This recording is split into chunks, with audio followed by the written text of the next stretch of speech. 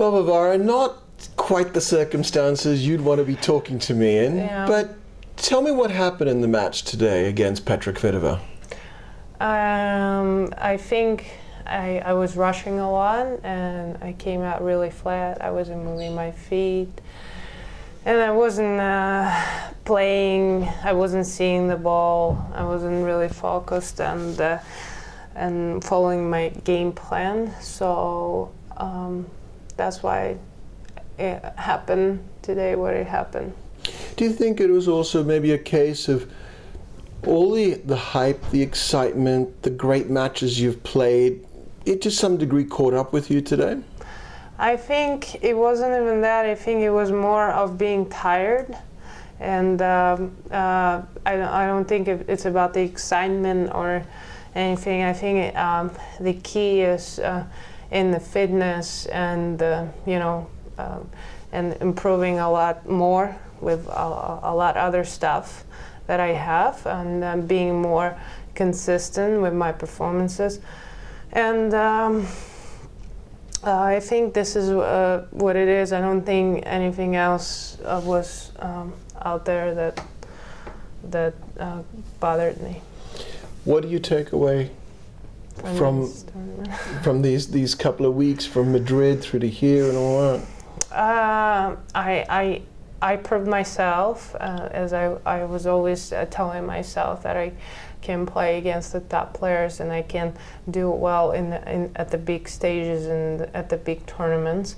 And this was just a proof, and I'm really happy with myself that I was able to pull through those matches where I also sometimes didn't start that well, but then I would find my way back in and play my tennis. And just I take positives out of it, and I will go in a couple of days and work harder and improve even better so I can show even better results. And is that Olympic berth? Yes, they told me.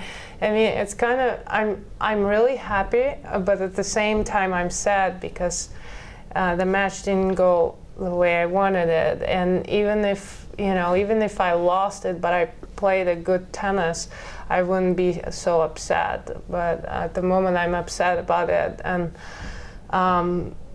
it's really important for me now to learn from the lesson and to show great result at the, not even great result, but great tennis at the Olympics, and to play good tennis, because I want to show that I deserve my spot there. Can you believe that you're going to be part of that group of people, that elite group of world athletes?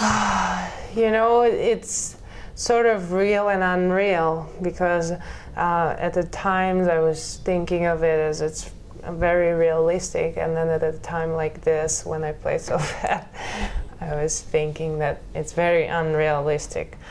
But then I kind of pulled myself together, and somehow, in some ways, all that hard work paid off, and I'm really, really lucky to be on the team, and I'm thrilled and amazed, and I know Joe from the USTA would be thrilled too, because he told me if I made an Olympic team, we made a deal that if I make an Olympic team, I'll buy anything he wants from the gift shop. So. Do you know what he's got in mind? Oh yeah, he already told me every time I was winning, he's like, I'm looking at this website and I'm already seeing the things that I want. So, yeah. All right, last question. What do you do now? Are you going to go back to the States, or are you going to go straight to England to get on the grass? Unfortunately, I didn't enter any grass tournaments besides Eastbourne, and so I have to really pick up my fitness, pick up my tennis, work my butt off right now, and go back to United States and go back to my center and get ready for grass. On that note, Varvara, thank you very much, and well done for these last few weeks.